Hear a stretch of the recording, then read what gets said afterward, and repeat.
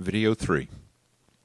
This video describes the task number 3 of this Introduction to Multicast VPNs. Now that you have unicast connectivity to the source, you can start a multicast flow from the customer source CS. The destination IP address of this flow is the customer group CG. It's time to enable multicast protocols. The main one is Protocol Independent Multicast, or PIM. In Junos, you need to enable PIM at the interface connecting CE1 to the customer source. Otherwise, CE1 won't be able to process the incoming multicast flow. You also need to enable PIM at all the interfaces connecting CEs and PEs together. For example, CE1 and PE1 exchange PIM hello packets, and they become neighbors in this way.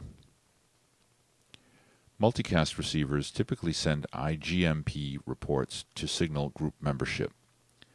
In this scenario, you are configuring the membership statically at the CEs.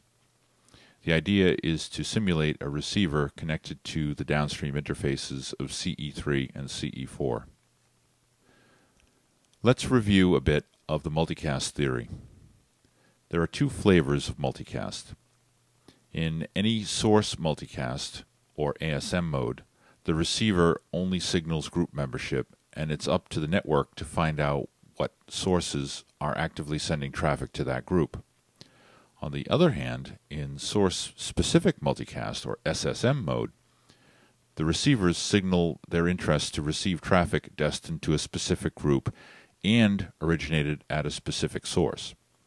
This simplifies the job of the network, so it's the model chosen for this introduction.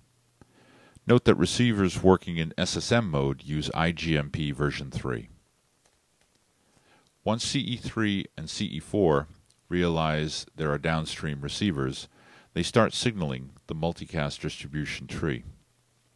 So they send a PIM join packet out of their upstream interface. What's the upstream interface? The one pointing to the source, as dictated by unicast routing. Once the PIM joins reach PE3 and PE4, the multicast signaling stops there, for the moment. Let's see how the PIM packets look. PIM hellos and join prune packets are sent to the link local multicast address 224.0.0.13. PIM hellos are not very interesting by themselves. Actually, PIM neighbor relationships are stateless. The hello packets don't even contain a neighbor list. PIM joins are more interesting, though.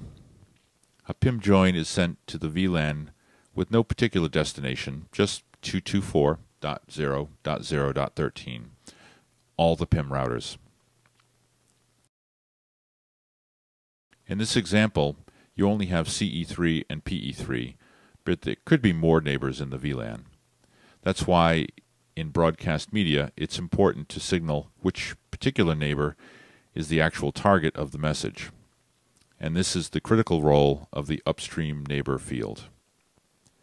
Strictly speaking, there's no such thing as a PIM join. Its real name is join prune, although most people call it join if the packet has something in its join list and its prune list is empty.